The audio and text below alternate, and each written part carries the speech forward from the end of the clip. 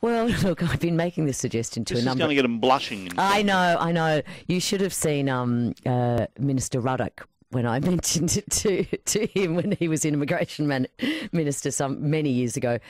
I would like to see sex workers from overseas be able to legally use the 457 visa process, which I think would cut out the middleman, would cut out any of that trafficking that we expect is occurring.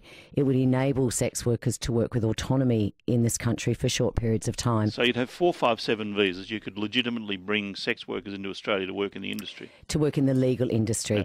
And what we're seeing now is the abuse of various forms of visas, whether it's student visas, holiday visas, or even 457 in the unlicensed industry in Victoria.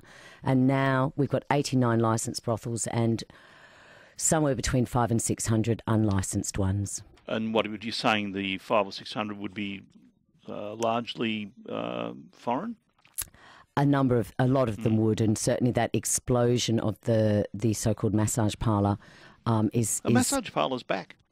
Oh, they used to be a total front for prostitution. Well, I think they probably still are, but they're back. I just look on my street in Sydney Road, where my electorate office is, and you don't have to walk more than 30 or 40 metres to come across a late night massage studio. So, is there a shortage of Australian people living in Australian residents, Australian citizens, willing to work in the sex industry? I think yes. Yeah, I because it's such a transient industry and because people come in and out of it relatively quickly. So people work in it to get through school or to pay for some children's school fees. So they're in and out of it.